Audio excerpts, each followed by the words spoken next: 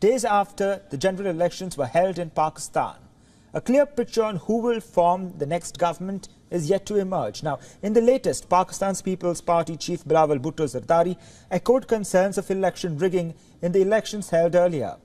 Bhutto claimed he had proof to show that several candidates of his party, the PPP, had won polls in their respective constituencies, but it was the PML-N candidates there who were declared as winners. Let's listen in.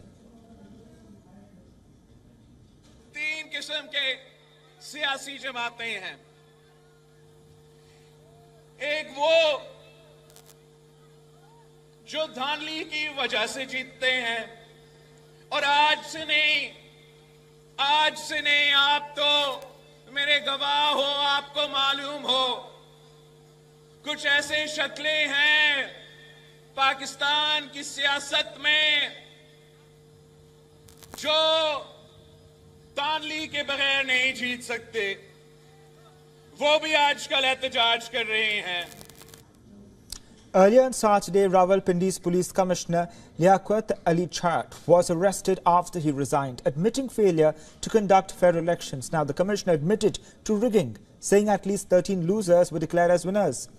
The news has come as a bombshell against allegations of massive rigging in Pakistan elections.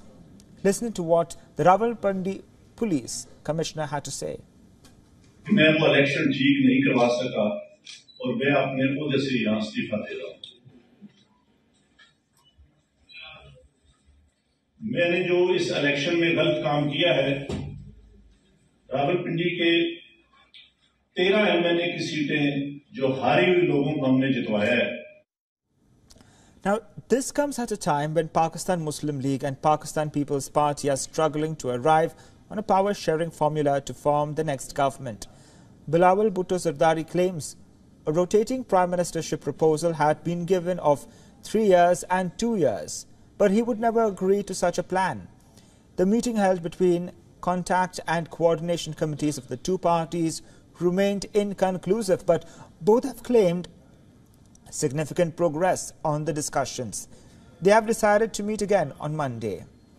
The PML-N won 75 seats, while the PPP came third with 54 seats.